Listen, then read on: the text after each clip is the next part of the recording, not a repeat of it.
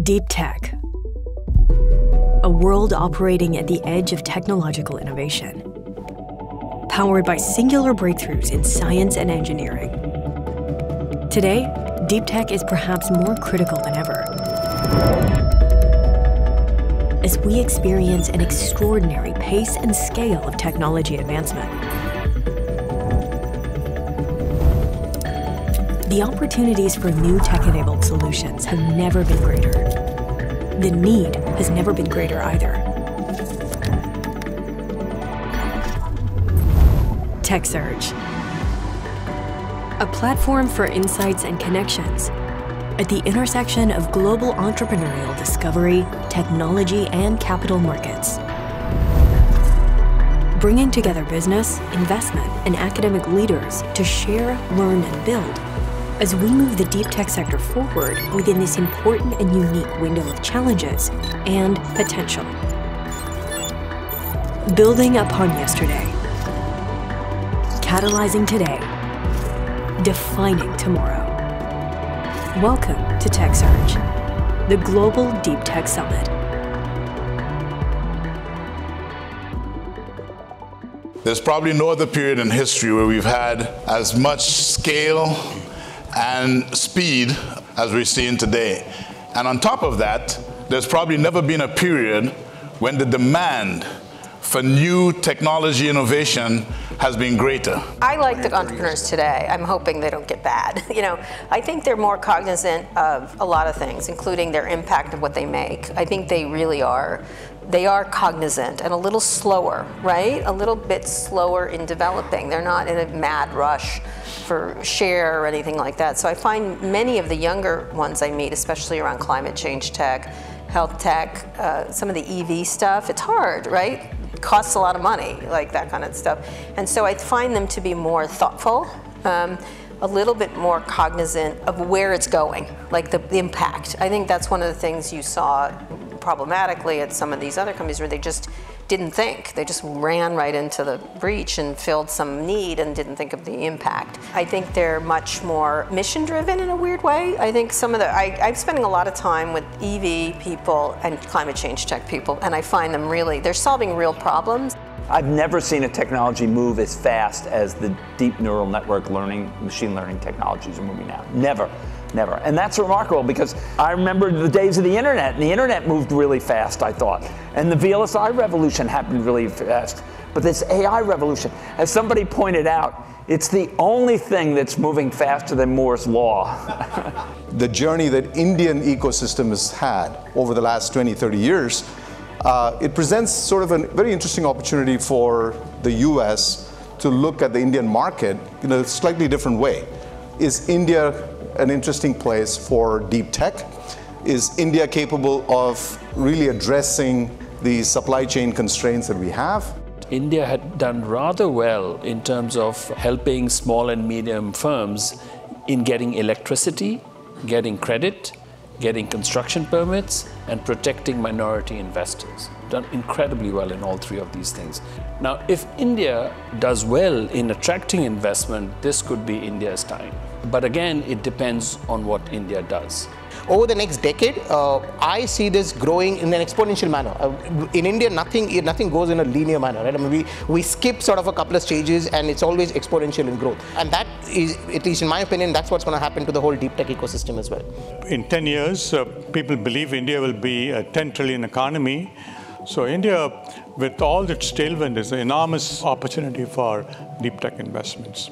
I think this is going to be the most exciting decade in technology by a factor of 2 or 3-fold that we've seen. If I were placing bets big time today, which I am, I would have bet on AI, and I would have bet 3 or 4 or 5 years ago on AI. I would be focused on cybersecurity. It's unfortunately going to be a key element as we move forward. I would think very much about how companies truly go digital and the implications on that. Great time to be bullish, and yes, we can only learn from the past, and it's okay to make mistakes, learn from them, and let's make new mistakes now. So great time to be an entrepreneur, great time to build tech companies. Just put your head down, make sure the problems you pick are big enough and they're a painkiller for somebody. They're not vitamins. It's not the strongest of the species which survive, but the ones which are most agile. And I think you referred to that both, right? So I think as you look at VCs and startups, how post-pandemic to the new normal will you be more agile and how will you adapt, right? So that's the key for us to look at companies like that. So I think what everybody recognizes is that semiconductors absolutely form the backbone of everything that is shaping the world today, from data centers to your PCs to smartphones to Industrial 4.0, smart factories, autonomous cars, IoT, everything is powered by semiconductors. Whether you're deploying capital or you're in operating roles, you have a tremendous amount to offer the economic strategy that we're trying to put into place. Because when you think about the bipartisan infrastructure law, when you think about the CHIPS Act, when you think about the Inflation Reduction Act, the success of all those will be dependent on what the private sector does with those incentives, how much investment there is, whether the workforce is prepared. And there's a lot of connections that need to be made through public and private partnership. And so if you're somebody who's thinking about ways to deploy your skills in these industries that haven't always been in the spotlight, haven't always been in the State of the Union, this is a great time for folks from the private sector to engage. We have an obligation to solve this power efficiency problem. And I think it's a system-wide issue. It's not just the IP that ARM creates, but it's the memory from Sanjay, it's the system design, it's everything associated with it. I think in the State of the Union speech, there was a comment that we might need oil for another 10 years, for example. I think the industry needs to get more ambitious and aggressive. When you think about states like California wanting to go full EV in the next 15, 20 years, the power grid's not going to be able to support that, which basically means that the automobiles need to be much more efficient in terms of the computers that are inside them and the batteries that are there. And I think it's a big issue around sustainability. And I think it can't be solved by one company. It's an ecosystem problem. But I think the industry needs to take it very seriously. And back to the comment that how ubiquitous our products are and everything that we work and live, it's upon us as an industry to solve it. You had infrastructure as a service, then platform as a service, and now as you move up the stack, you have serverless. And that really helps to abstract away all of the complication of the infrastructure as a service so that developers can build applications very quickly without having to know exactly what's underlying all of the infrastructure, even the platform. And that's a really big enabler for the market. In the future is about data and sophisticated compute that have to come together. And so for us, that's the next frontier as we continue automating more and more. The fact that you can use computers to do things that you couldn't do yourself, like how about searching the entire World Wide Web? You can't do that, I can't do that, but our computers can. And so using these things to empower ourselves to do stuff that we couldn't otherwise do, for me, is super exciting. And of course, just watching to see what the next opportunities are.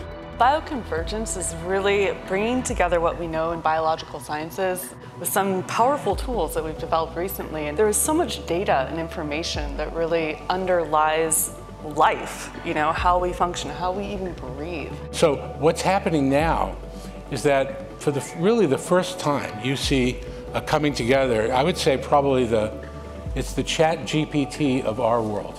And it has solved one of the great problems of physics, chemistry, and biology all at the same time with AI. And I think this is still the tip of the iceberg. So it's still very early days for AI.